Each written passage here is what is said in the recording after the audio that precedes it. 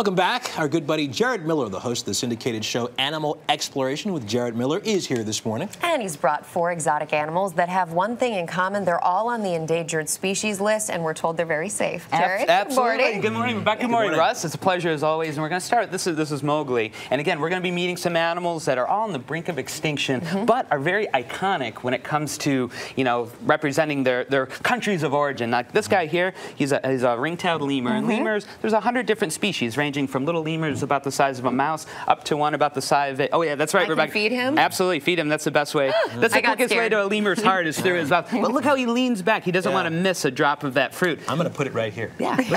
Good move, Russ. You know, you never know. But it's what's neat. When you look at a lemur, what do you guys think? I mean, what family of animal do you think this is? A cat? Cat? And Yeah. A lot of people think cat, raccoon, but believe it or not, they're a primate just like us. Wow. They're a very primitive primate and native only to Madagascar, and that's why they're so endangered. Is they're only found in Madagascar, and this is an animal that, because of deforestation and logging, losing their home very rapidly. And most lemurs are endangered, and again, they're only found in Madagascar. Thanks for joining us, buddy. Yeah, there we go. You have a Bengal tiger coming out next? Look at this Oh, guy. wow. This is where Russ and I both back up and allow Jared to take over. Look at her. She is just absolutely beautiful. Now, again, talking about iconic animals, especially when you're considering endangered species, tigers are obviously one of the most popular animals in the world. How old is this one? This one, believe it or not, and that's chuffing. That's a good sound, guys. That's like purring with a small cat, but chuffing, and only 5 months old. So can you imagine? Just 5 months. Just 5 months. So when Emma here is full grown, she'll be almost 500 pounds. But again, in Asia, one of the most revered cats in the world, critically endangered. You know, around 3,000 only left in the wild.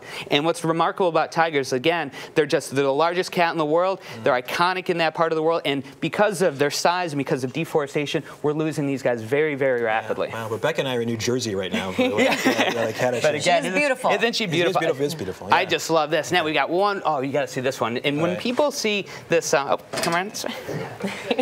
Yeah, wait till the tiger leaves before you bring. How heavy, by the way? 5 months old. How heavy? At 5 months, believe it or not, she's 65 pounds. And look at this. On the other end of the spectrum is this little beautiful animal. And again, you know, you think of the rainforest, you think of Asia, you think a lot of places with endangered species. You never really think about Australia or you know, animals like kangaroos being endangered. But you know, kangaroos and wallabies are pretty common. But this is a very unique species called the Parma wallaby, and a very endangered species of macropod, meaning you know, animals with big feet. Right. Very how old sweet. Is this one? This one is actually about 3 years old, so he's full grown, believe it or not. So, now, do you want to try holding? Yeah, I'm going to leave that up to you, Jared. But does the wallaby have a pouch like the kangaroo does? Absolutely, they're all marsupials. And again, what makes this guy endangered is a lot of agriculture in that part of the world. Again, you think of rainforest coming down, but the scrubland and even the desert areas where a lot of agriculture in Australia. Rebecca's favorite is next. Oh, absolutely. Here we go. This is, you guys want to meet a real monster this morning? I love this guy. And this guy, just kidding.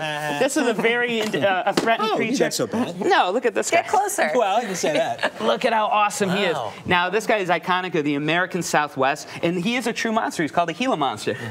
And this is really one of only 2 venomous lizards. Now, when you think of lizards, you don't really think of, you know, that venomous, right, or being that dangerous. But Gila monsters and beaded lizards actually have saliva that, if you don't get it treated, could send you to the hospital or even you know, be fatal. All right. Wow. All right. Well, Jared, thank you so much, Thanks, and thanks Jared. to all of your friends. Okay. Jared Miller, thank you.